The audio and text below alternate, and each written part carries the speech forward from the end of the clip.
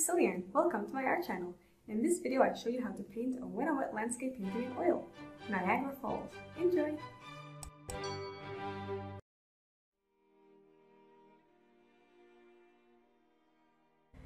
Here's my regular white canvas, and I'm showing you how I put down some black acrylic paint for the background, because when I want to add color on top of it, it will help me later on that there is a solid dark color base.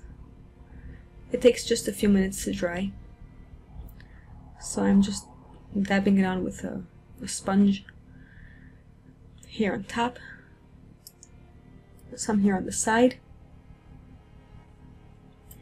and some light smudges on this center area.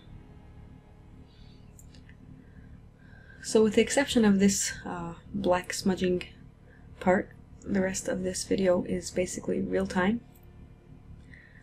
I'll be showing you how I actually paint this painting in the amount of time that it takes to do it. Here is my palette knife with some thinned down white paint.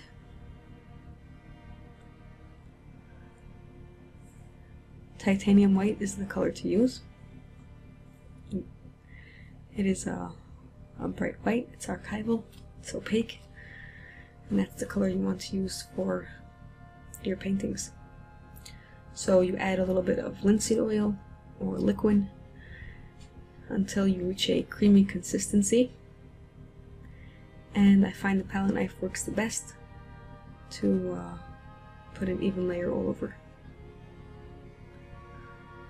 So I've dabbed my 2-inch brush into just a little bit of phthalo blue, and you see how I go over the sky area with some back and forth motions that are, I like to leave some white patches here and there. It sort of puts built-in clouds. And of course I add some more blue when I run out on the brush, but I keep the darkest parts for the upper portion, and gradually let the color run out towards the horizon area.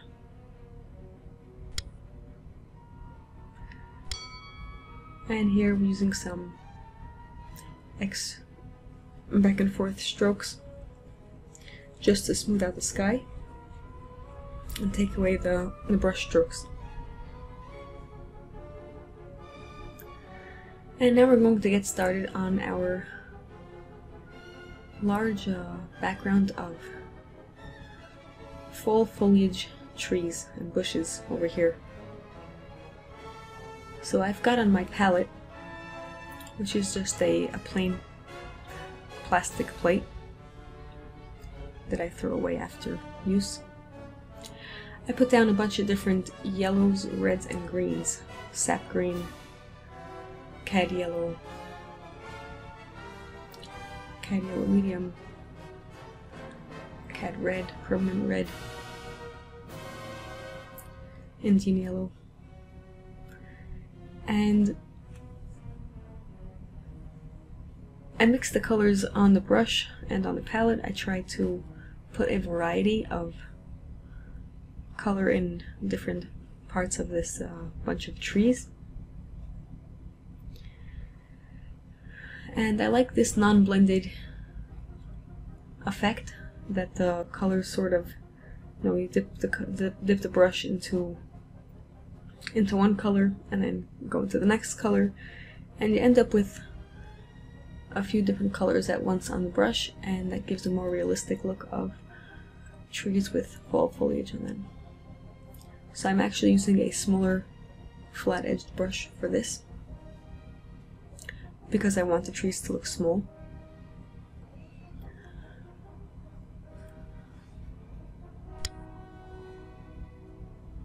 And so here I'm just going around from one color to the next and from one area to the next.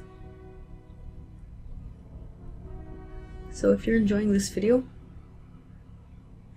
please like it and subscribe to my channel if you haven't already. And I'd love to hear your comments. If you've got anything that you'd like me to paint, someplace in the world that's beautiful or that looks very interesting, I'd like to add it to my landscape collection. So feel free to let me know.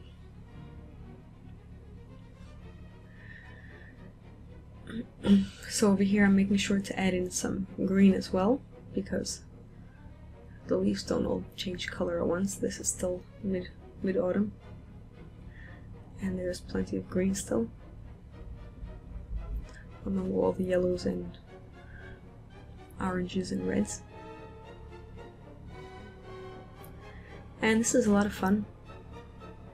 This part of the painting is sort of mindless work that you just let your creative brain take over and put all the colors wherever they flow. Because if you're going to use your logical brain, it just won't look right. It will come out creatively. The logical part of the brain and the creative parts of the brain, it's two different modes. So if you want to get creative, you have to sort of shut down on the logic, move over to the creative side, and just let things flow.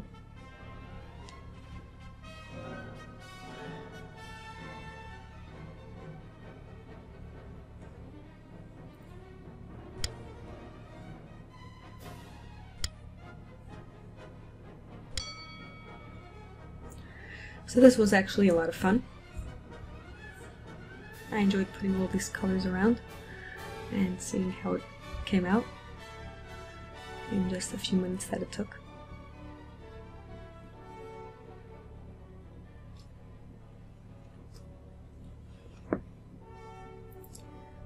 Now there are many views of Niagara Falls that you can see, and it's interesting to see how many different colors the water can appear in, and how many different backgrounds you can get. Buildings with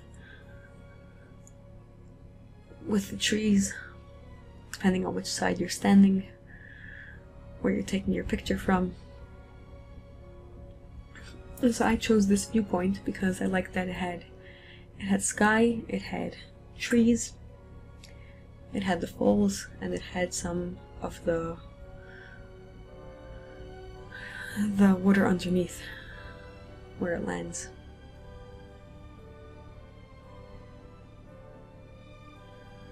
So we're putting the finishing touches on this bunch of background trees, and we're going to move over to the actual falls themselves. So at the very top, it's sort of flat, so I'll be using my palette knife to put in some lines of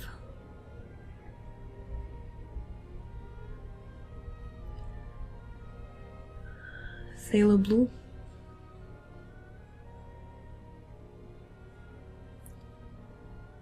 you can mix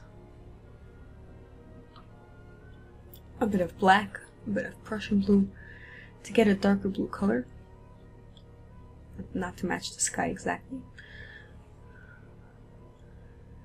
And I want to leave some white patches here because the sun is shining off the water and there are parts of it that are glistening white.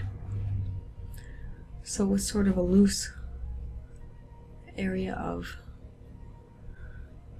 the flat part of the water before it actually falls down over the falls. I guess it's a bunch of rocks or cliff.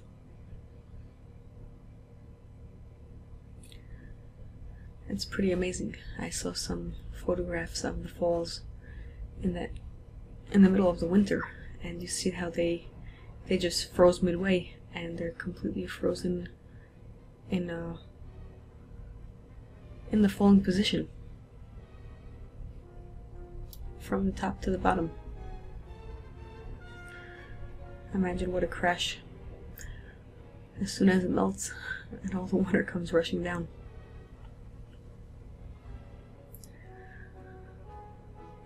So here I'm using my 2-inch brush again, and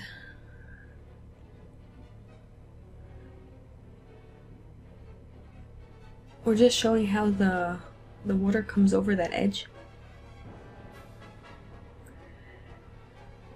And as is usual for me, I leave some parts of it lighter and some parts darker, so the color is not mixed so well. It's white and blue because I want some parts to appear brighter and sunnier than others. And you see how the black underneath adds some darkness of those cliffs behind the falls, because there are some parts where the water runs a little bit thinner and you can see some of the cliffs in the background.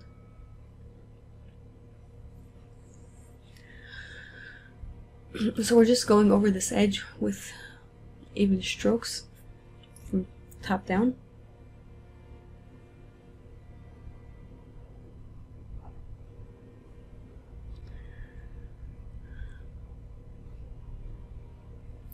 And we'll go extending them down even further until the point that I want them to meet the huge cloud of steam that comes up from all this water rushing down.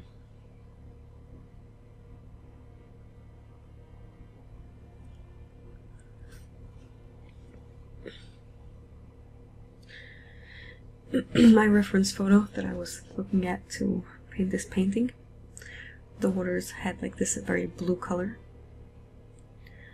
I was debating whether to do this shade or to choose a different color that was... I saw some photographs that it was a very light, interesting green color, the water, and a very cloudy sky, heavy dark gray clouds. But I chose this. I think it's very bright and cheerful, not so ominous like a dark and cloudy sky. So here I'm just showing how I mix my white to get that creamy, pasty liquid white that I always talk about. I do that in a small plastic bowl. I put in the white paint and I add a few drops of oil and gradually add in more if I see that it's not creamy enough. And here we are producing all that steam, all those I'm not sure what to call it. I guess it's steam. The water that just comes from all the rushing of the water downwards. And it flies around into the air. So I'm just tapping my brush. I'm using a large round brush or a 1-inch brush into that liquidy white. And tapping over this whole empty area right underneath where it falls down.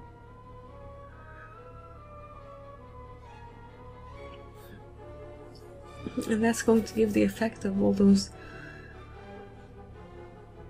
big clouds of water and steam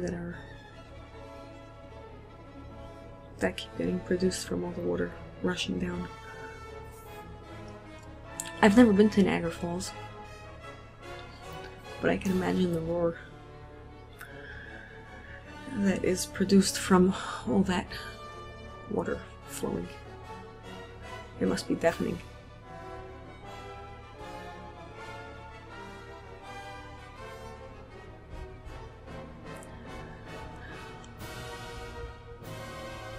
And many pictures that I saw showed how there's a place for people to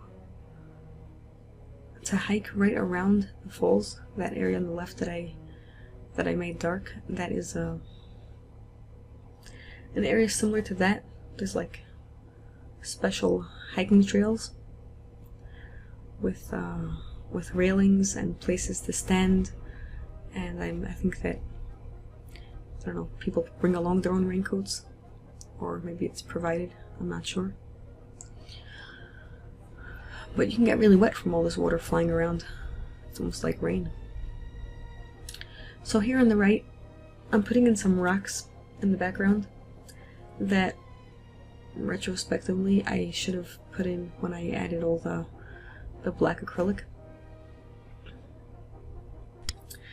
because having to do it later with oil just means that I have bigger chances of picking it up with my brush later on, which I'm not so keen about. I do like putting the dark background ahead of time so that whatever paint goes on top is not picking up the paint from underneath. It's not cheating. I've seen professional artists do that. It's just preparing your background of acrylic, since the canvas itself is anyways a piece of canvas primed with white gesso, which is acrylic. So adding darkness to it to make things easier later on is very much in order. And I do pick up too much of these dark rocks with my white sprays that are on top of it, much more than I would have liked to.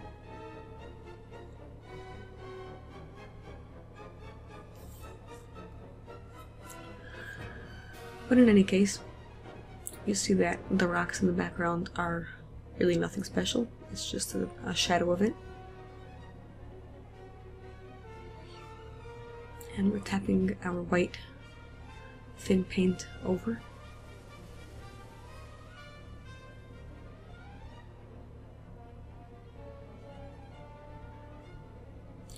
Trying to avoid the direct area of the actual darkest parts of this.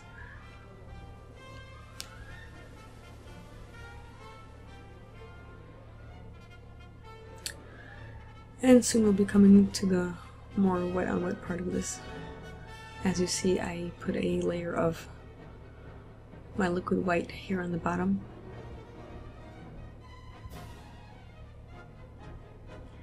And we'll be coming to that soon. But in the meantime, we have to finish up all this huge spray area.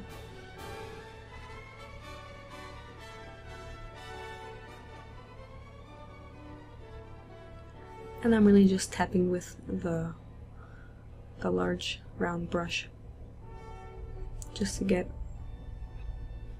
this spray all over in front of the falls.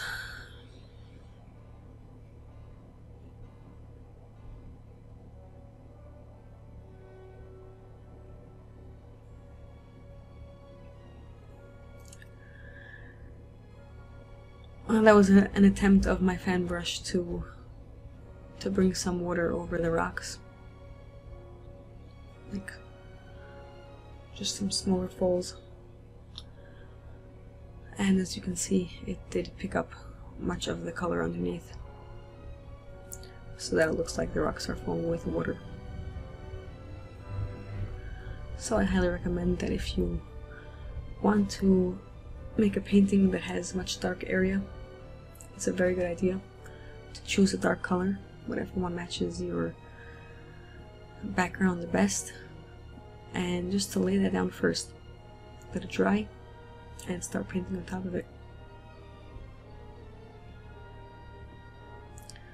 So here we are putting in the water underneath using the fan brush, and I mixed in a bit of permanent green, Prussian blue and phthalo blue. I tried to put the permanent green and the Prussian blue in the darkest areas that are most overshadowed by this large rock mountain hill thing on the left. And the front areas that are more in direct view and sunlight, I tried to leave them lighter, with more phthalo blue predominantly used in those areas. So I'm really just using a bit of paint on the brush, and because I have my layer of liquid white on the canvas already, the brush picks up the white and mixes together with the color, and that is how we blend directly on the canvas. and I'm using sort of crisscross back and forth strokes, and I'm making sure to leave plenty of empty spaces to show the choppiness of the water.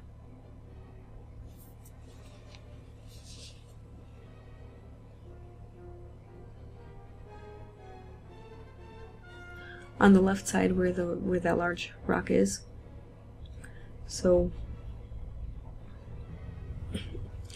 I actually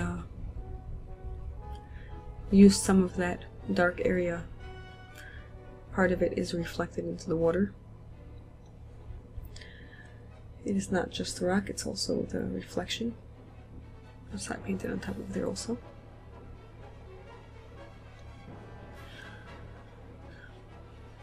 And the edge of it, you can see, is darker. Also that area on the right, there's some darker. Mostly the lighter colors were saved for the center and the most patchy white areas.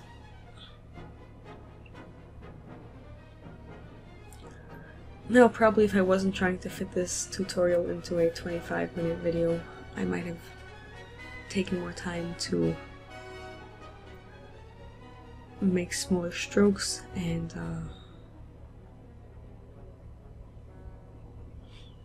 finer details, but being that I was trying to show this in a limited amount of time, and it is real time, it's not sped up, so you can actually see that it took this amount of time to produce this level of a painting. If you attempt this on your own, you can always take longer. It's not a marathon.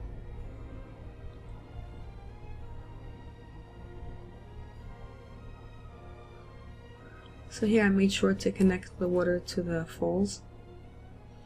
There shouldn't be any gaps. And we'll just add in that layer of steam to the bottom.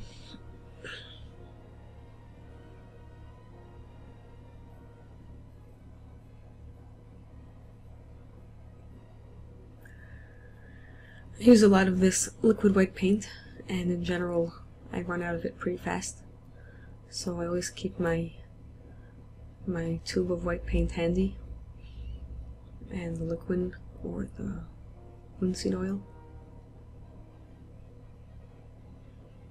just to quickly mix up a new batch whenever necessary. So here, very gently with the fan brush, we're just putting in a few more strokes of waterfall.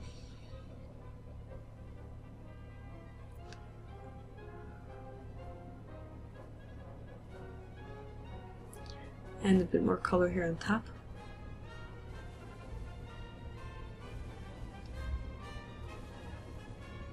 Just so it should really look like it's flowing.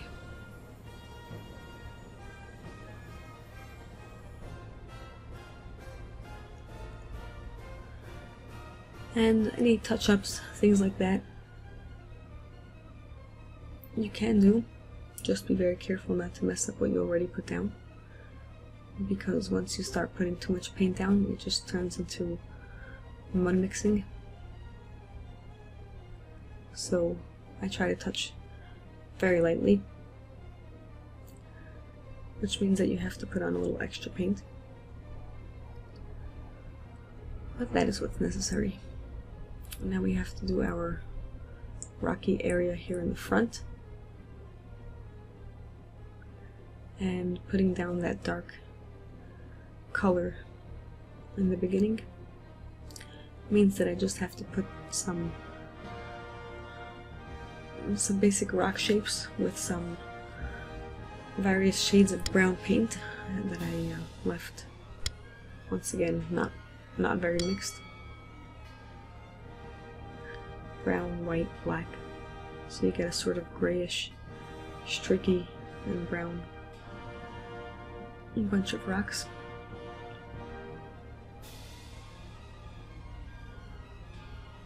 And try to make it look natural by not putting them perfectly one next to the other. Just sort of here and there.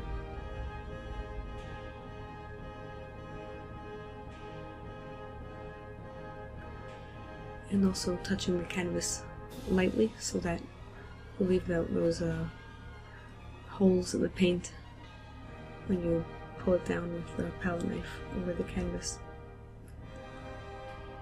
And that has a very nice effect to make rocks and even mountains. So here with a 1-inch brush, we'll tap in some grassy areas on this rock. As you see, putting down the dark first really helps with all those shadowy areas that they're just there already. So we don't have to worry about putting in darkers and lighters. It's just all the highlight that we're putting on top of the dark shadowy area.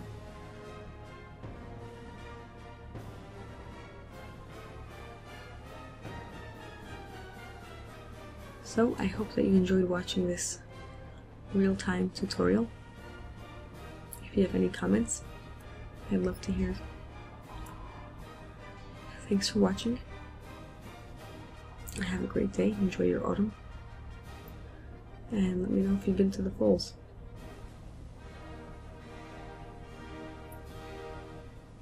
I'm hiding in the rocks.